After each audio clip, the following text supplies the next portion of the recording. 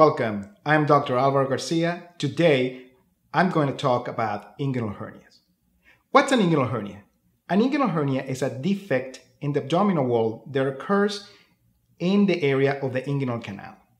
Also, very common associated with inguinal hernias are femoral hernias, which the defect occurs through the femoral canal. What's the inguinal canal, you might ask? It's a defect that occurs through the muscles that allow structures that come from the inside of the body to go through into the testicles in the man, and in the woman is the round ligament that support the uterus. What causes hernias? The most common cause of inguinal hernias are increasing abdominal wall pressure that occurs during lifting heavy objects. Also, these areas are prone to have congenital weaknesses that allows the hernias to reproduce. How are the hernias fixed? There's three ways to fix hernias: the open repair, the laparoscopic repair, and the robotic-assisted repair.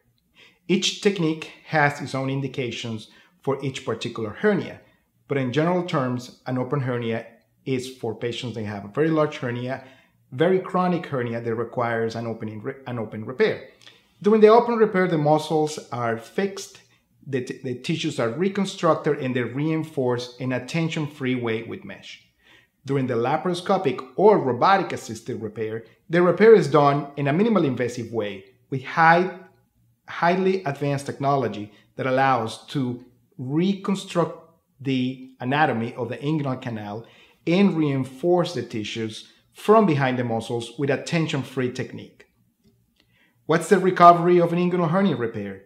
In general terms, for an inguinal hernia, when it's performed open, it might take up to a week or two of some discomfort. In the robotic-assisted or laparoscopic techniques, patients will recover generally much faster than that. What are the complications of hernias? Generally, could be chronic pain or discomfort, but the likelihood is very small. If you have further questions about inguinal hernia or its repair, please call us back to the number underneath your screen, visit our websites, or send us an email to the email address below. Again, thank you for listening, and I'll see you in the next video.